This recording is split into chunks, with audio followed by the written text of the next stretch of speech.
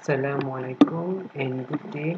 Today we are going to study the first lecture of the week 1, okay, which is the vector.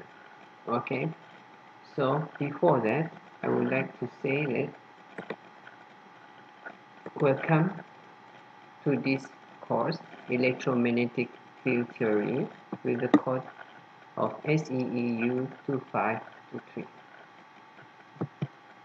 Chapter 1, Vector Analysis. Introduction. A quantity can be either a scalar or a vector. So it means that in this world, our quantity can be in two forms, which is scalar or vector. Scalar is the quantity with magnitude only, such as mass or temperature, whereas vector is a quantity that has both magnetic and direction, such as the intensity, the speed, and the gravity. So this is a simple representation, graphical representation, how a scalar and a vector look like.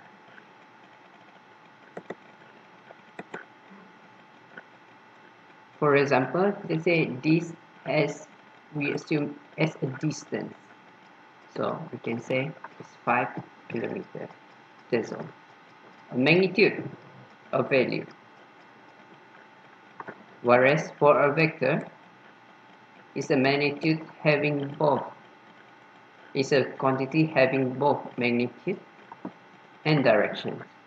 So let's say we take for example a vector. One of the units, one of the quantity that we have seen in daily life, such as the velocity. Okay, let's say velocity is kilometer per hour. So let's say we draw some axis. For example, this is the north, this is the east, and this is the south. So imagine this is a car moving towards southeast with a 30 km per hour towards southeast. So we have the magnitude and we have the direction.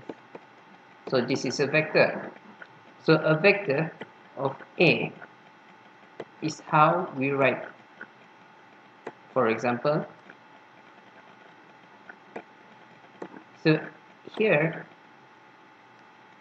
is the direction towards X, this is the direction towards Y, and this is the direction towards Z. So this is actually unit vector to show the direction, and this is the magnitude. Let us move to the next page. The magnitude of A can be written as modulus with the vector A inside. So we obtain the magnitude of A.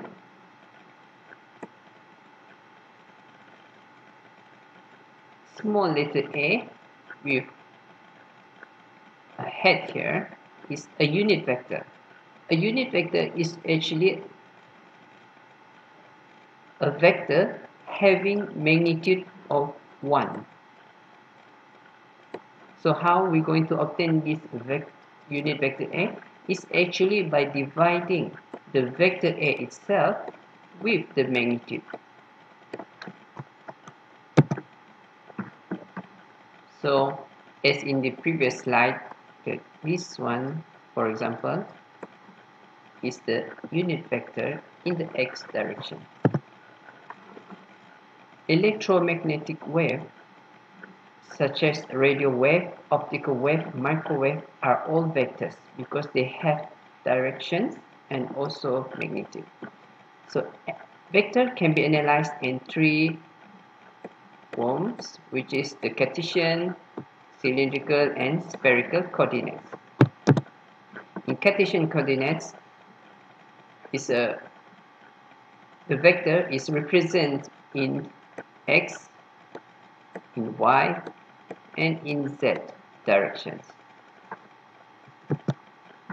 So here, for example, we can see there is a vector moving towards, let's say, a point here, point P, and you see this is actually the unit vector of the whole vector. Okay, so here, no, without any calculation, we know that this one is actually 1 unit. Okay, how this vector is actually a combination of this vector, because we can see is actually moving towards here, for example, and then towards x direction, towards y direction, and towards z direction. Then we have this x, ax, ay, az magnitude, and with their corresponding direction. Position vector is a vector from a point of origin, which is the 0, 0, 0, towards a certain point. So this is the A bar, the position vector of A, and this is actually the magnitude again, and the direction, the corresponding direction. It can also be rewritten as P bar. Distance vector is a vector have between 2 points. Here we have point P with coordinate of x1, y1, z1, and the other one we have a vector of point Q with a coordinate of x2, y2, and z2. Here is a vector of PQ, showing that it has a direction. So PQ is actually Q minus by P. So we can minus x2 and x1, y2 minus y1, and z2 minus z1. Okay, let's say, for example, simple.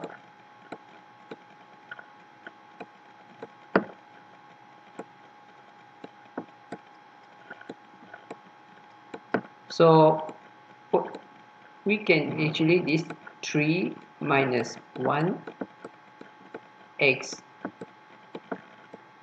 unit vector x, 3 minus 1 unit vector y, plus 3 minus 1 unit vector z. So we get the answer, which is 2 x to y unit vector y into unit vector z. Go to the next file. A field is a quantity in the region. Everywhere in a region, field can be either scalar or vector.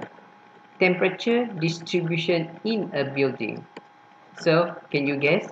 Is it scalar or is it a vector? As we know, the temperature just now is actually a scalar quantity. But can you give me what is the answer for this? Can you guess? I will ask in the next lecture. And gravitational force on a body in space, it is scalar or is it a vector?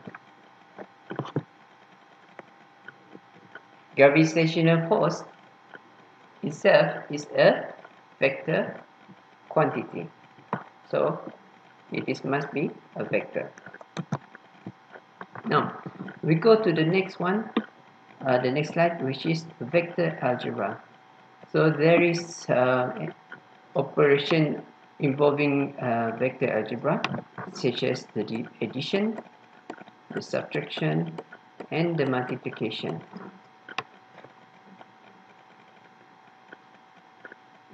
Here we see a vector of A, and here we see a vector of B.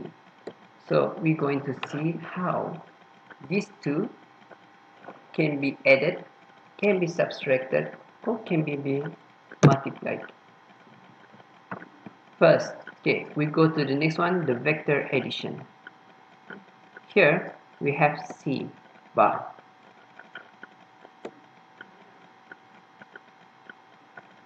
To obtain a vector C bar is actually defined by A plus B. Means that to obtain the C vector, we must add these two vectors A and B in order to obtain the vector C. And because A plus B equals to B plus A, there is no difference, and it still contributes to obtain vector C.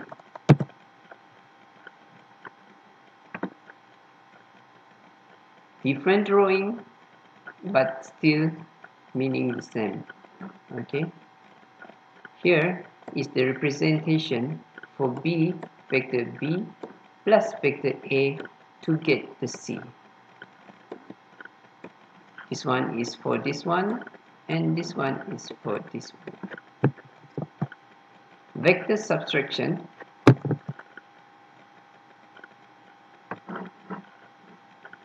A minus B is vector A minus vector B is equal to vector A plus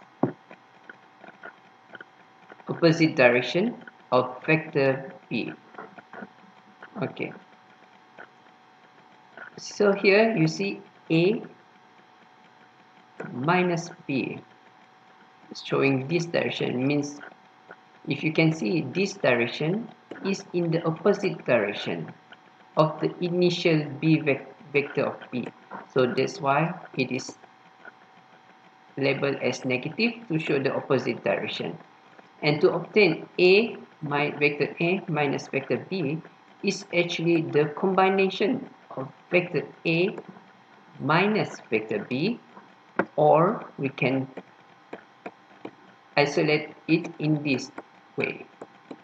Okay, so A plus opposite vector of B, opposite direction of vector B. Vector multiplication. Vector can be multiplied with a scalar, and the other vector multiplication involve the dot product and the cross product. Here, taking example, the k times multiply with vector A. So k is just a scalar or just a constant. For example, we can imagine this is just like a number. So k times ax unit vector x plus ay unit vector y times az unit vector z. All of this multiply with k. So it's simply just like this. So let's say for example, let's say this is 2, this is 1, this is 3. So let's say this is on 2. So 2 times 2, it is 4.